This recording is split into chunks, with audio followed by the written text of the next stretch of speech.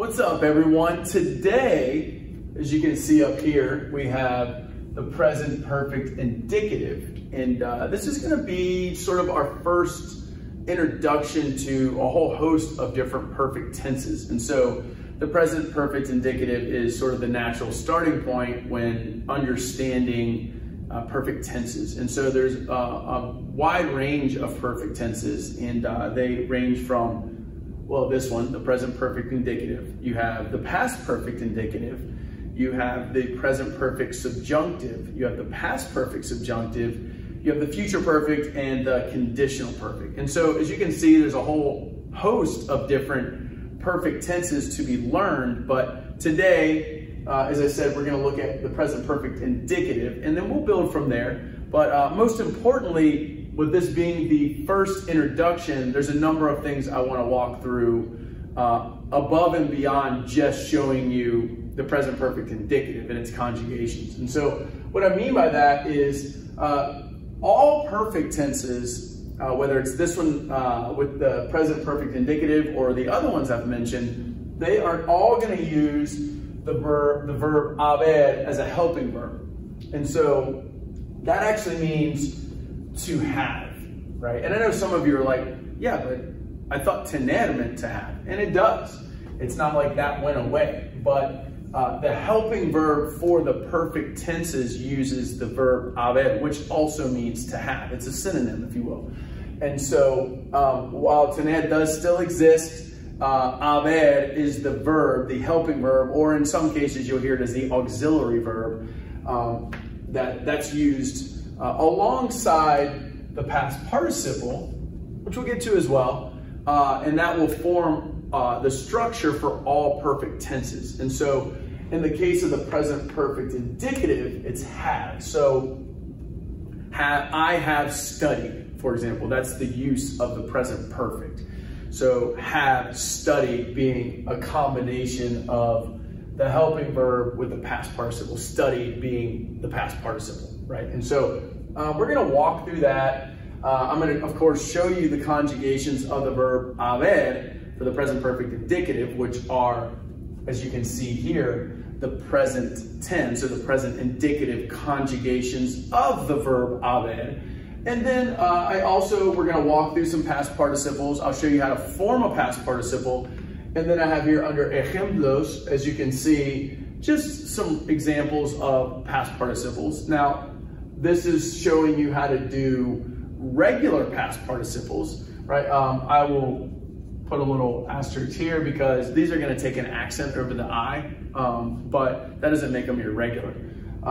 There are irregular past participles, and we will cover those in a different lesson, right? And most importantly, I want you to understand the structure, which is haber as a helping verb, conjugated, of course, to agree with the subject, and then the past participle. And so what I'm going to do is I'm going to start with haber, and I'm going to look at the conjugations. Then I'm going to show you how to create past participles, and then we're going to sort of bring it to a close by looking at translations, right? We're going to use the present perfect indicative in these sentences. And as you can see here, we have drunk, have read, have eaten, so on and so forth. So we're going to look at how these work in a sentence to make actual sentences using the present perfect indicative. And so, as I said, haber is the helping verb or the auxiliary verb, which means it is used with every single perfect tense. So for example, we have the present perfect indicative here, but if we were learning the future perfect, which we will eventually, it would be haber in the future tense plus the past participles. And so these are how we do past participles, and I'll explain that in a second. But I also want you to know that in terms of the past participles, they will all end with the letter O, irrespective of number and gender. And I'll get to that in a second as well. But I want to bring you back here and show you all the conjugations of haber in the present indicative. And so, because that's what we're focusing on today. And so these are, as I said, haber in the present tense. And so it's I have, you have, he, she, or it has, we have, you all have, and they have, right? And so that's how that's translated. But let's take a look at it in Spanish. So we have has, hemos, habéis, han, right? And I'll do that again for you guys. Has, hemos, habéis, han, right? And so those are the conjugations of haber for the present indicative. And again, it's the helping or auxiliary verb. So this verb will be used across all the other perfect tenses. And so, but for this, it's in the present indicative tense. And so hopefully that makes sense. Yeah, and so that is what it is. And that just to sort of reiterate a little bit, we have I have, you have, he, she, or it has, or usted, right, formal.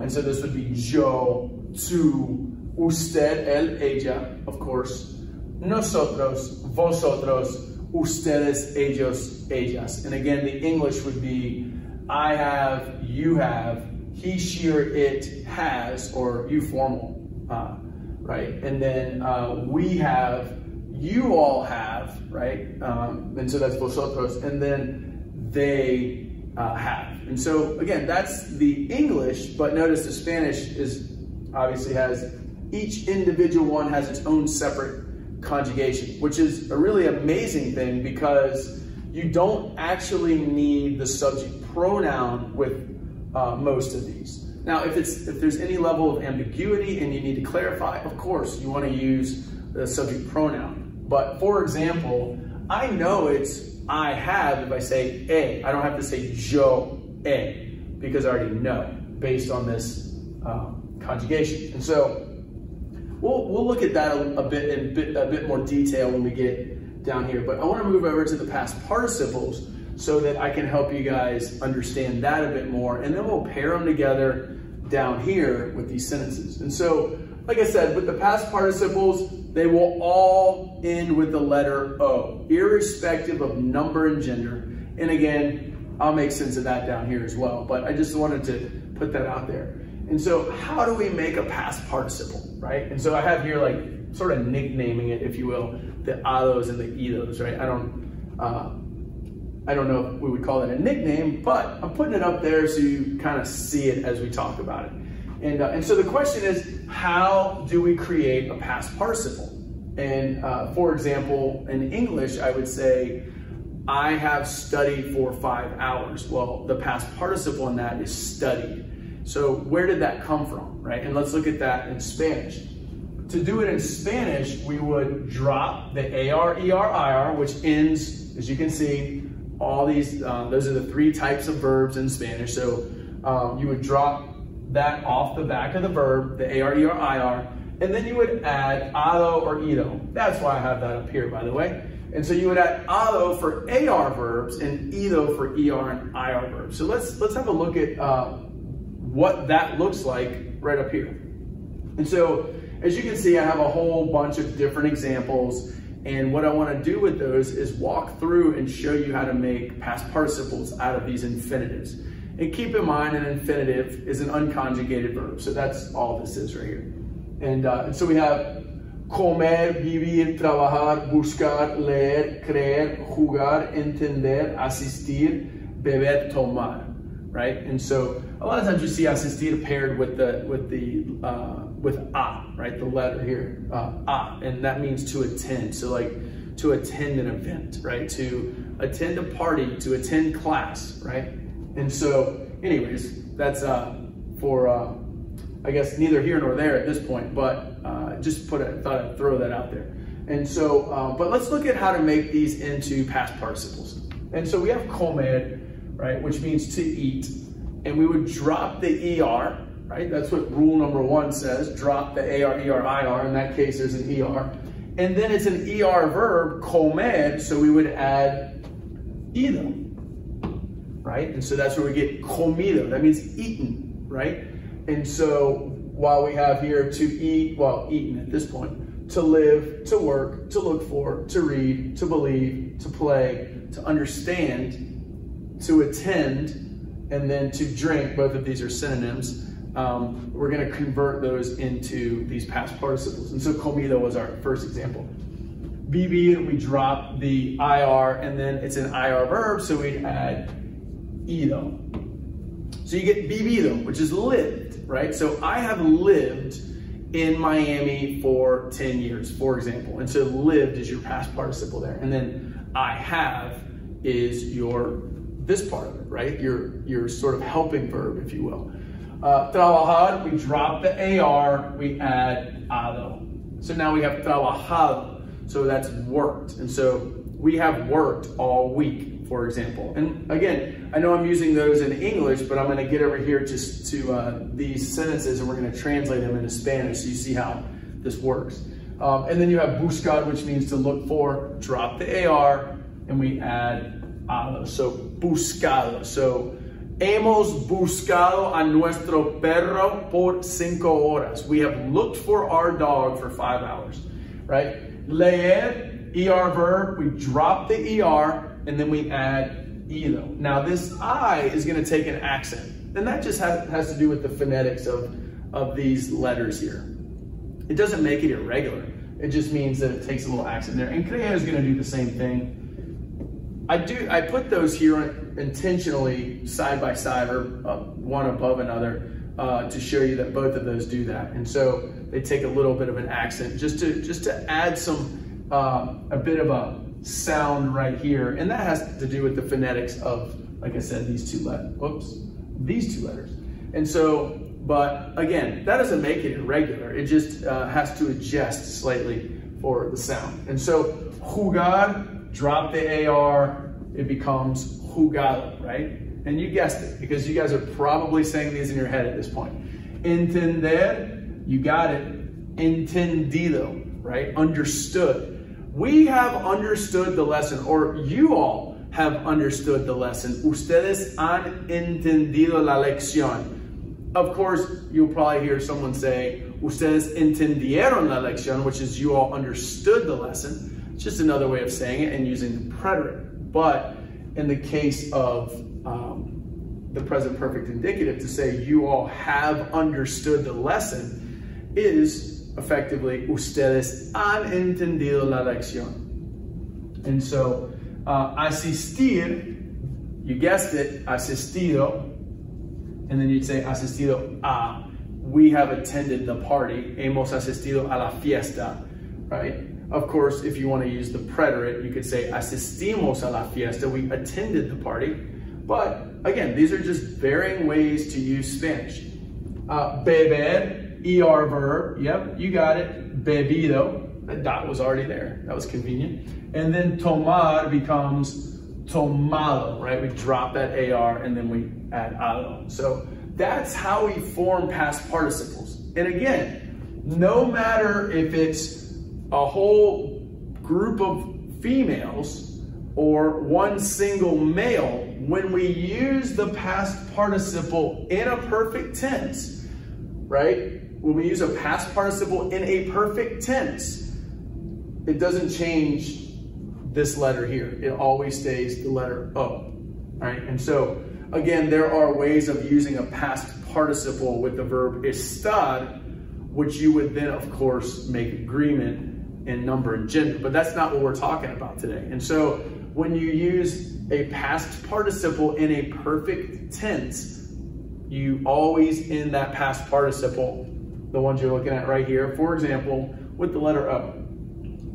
So, okay, good. I am going to change up markers. And we're gonna go with plum or mauve. I don't know what color it looks like for you all, but it's kind of plum-like. And so we're gonna use that for this final section here. And so, as you can see, I have a number of sentences in English that I'm going to translate with you all. And if you can see here, you have, I have drunk the coffee. And by the way, drunk is the past participle in English. If you don't believe me, look it up. And so I have, you have already read the book. We'll put a period there for fun. We have already eaten lunch. They have lived in Miami for 5 years. And then she has played soccer 3 times this week. And so if you want, hit pause and try to do these on your own, and then unpause, right? And you'll be able to see how well you did. And so I'm gonna go ahead and write these translations here and bring this lesson to a close. And so I have drunk the coffee, right? And so again, like I said, I don't have to say yo, right? I can just use this. So I can say he bebido. Of course, I can say tomado too if I want, but I'm just gonna write bebido. He bebido el café. I can say yo he bebido el café if I want. There's nothing wrong with that. But this speaks for itself. I know it's I because of the use of a, right? You, let's look at two, right? So we're working with that one. You have already read the book. So now we have something on there that this is kind of sitting in the middle of these two, the word already. And so that word in Spanish is ya, right? Ja. And it can be placed at the beginning or the end. And I'll show you what I mean by that. So you have already read the book. And so we want to do tu. You don't need the subject pronoun tu because as already speaks for that. And so you would say as. You know what we're going to do? We're going to make this a question just for fun, right? And so have you already read the book is what we're about to try to say. And I know some of you already tried to do these translations and now you're like, come on, man, you're changing it up on me. But just bear with me. And so we're going to make it a question. Have you already read the book, right? And so you can say, let's put an upside down question mark here. So, ¿has leído el libro ya? So you can do it that way, right? I'm going to use this green marker and write it the other way. And so, ¿has leído el libro ya? Have you already read the book? And then, like I said, you can put this here, or you can put it at the beginning before as. So let's see what that looks like. So you can say, ya has leído, accent, el libro. Ya has leído el libro? Like you're shocked that this person has already read the book, right? And so, just for fun, let's answer that. And so we could say, yeah, I already read the book. We're going to use the black marker. And so I'm going to come over here. And so we could say, sí, ya he leído el libro, right? Sí, ya he leído el libro, right? And so that's how you would respond to that. Number 3, we have already eaten lunch. Let's go back to plum. We have already eaten lunch. And so again, we have this word already in here, but you already know how to translate that. And so we have already eaten lunch. So you can say comer almuerzo, like literally to eat, and then the noun lunch. But I'm going to use the actual verb almorzar because that in and of itself is the verb to eat lunch. So that's what I'm going to use mainly because of space. So we have already eaten lunch. So we'll say ya hemos almorzado, right? And let's make that look more like an R. Ya hemos almorzado. Now, again, as I said, you can say ya hemos almorzado, or you can put ya on this back end, and you can say hemos almorzado ya, right? And so that's implying you have already eaten lunch, or in this case, we have already eaten lunch. Number 4, they have lived, and notice we have lived, I know I've underlined these here already, have eaten, have read, have drunk, and then she has played. And so here's your grammar right here that we've been working on. Helping verb, or in the case of Spanish, haber as the helping verb, or have in English, right? And then our past participles. So these are our past participles in English as well. Notice that they're not all regular, if you will. And so if you're thinking, wow, this is kind of challenging, you know, but know that for somebody learning English, it's also challenging because of how past participles shift and change in English as well. So anyways, number 4, we have, they have lived in Miami for 5 years. And so let's, we'll see what most of you used for 4, right? Because this is a unit of measuring time. So we'll see. Let's see what you came up with. So they have lived in Miami for 5 years. So that would be ellos. You don't need ellos. You could use it, but you don't have to if it's clear. Anytime there's any ambiguity, of course, we want to use the subject pronoun. But we'll go ahead and throw ellos on there just for fun. Ellos han, right? H-A-N, right? That's what we're working with. Han vivido in Miami, or Miami if you want. Ellos han vivido en Miami por 5 años, right? And so por, I used por. If some of you are like, well, why do you use por, not para? Por is used for a unit of measuring time. And so that's why we would say por 5 años, por 2 años, por 10 años, whatever that unit of measuring time is. And then lastly, we have number 5. She has played soccer 3 times this week. Guess we need to finish spelling that word. And so she has played soccer 3 times this week. So let's have a look at this. So she has played, so we don't need ella because it's already understood, at least here. So we're gonna use, we're just gonna go with a, right? And so, ha jugado al football. Let's get that accent there. 3 veces esta semana, right? Ella ha jugado al fútbol 3 veces esta semana. Now, have a look at this. I'm going to use the black marker, right? Because it might be a little hard to read there. And so we have semana. Hopefully that is helpful, right? And so I'm going to spell this here as well in black. Veces. I didn't say 3 tiempos. I said 3 veces. So that's the word we would use for 3 times, right? In terms of doing something on multiple occasions. So that's why we have veces there. V-E-C-E-S. And so if you were wondering what that was. But so yeah, so this is really the introduction into perfect tenses. And of course we started with the present perfect indicative. Again, just as a bit of a quick review to conclude, haber is the helping verb for all perfect tenses. And then you pair it with a past participle, which, like I said, we nicknamed alo and ido, right? And so if it's an AR, we make an alo. If it's an ER and IR, we do ido. And we pair those two together, haber with the past participle to make all perfect tenses. In the case of the present perfect indicative, we conjugate haber, our helping or auxiliary verb, in the present tense, the present indicative to be specific. And so, again, as you can see here, we have, this is using it sort of in action, if you will. So we've got he bebido, has leído, hemos almorzado. And remember I said, even if it's plural, that stays the letter O. This is a case in point right here. So hemos almorzado, right? Keep that as just to know. And then ellos han vivido, and then ha jugado. So here we have our use of haber, right? And then here we have our past participle, right? Our alos and our idos. And so hopefully that was helpful for you guys in trying to understand and even conceptualize not just the present perfect indicative, but all perfect tenses. And so we will build from haber in the past participle as we move forward with other perfect tenses. So hopefully that was helpful for you guys.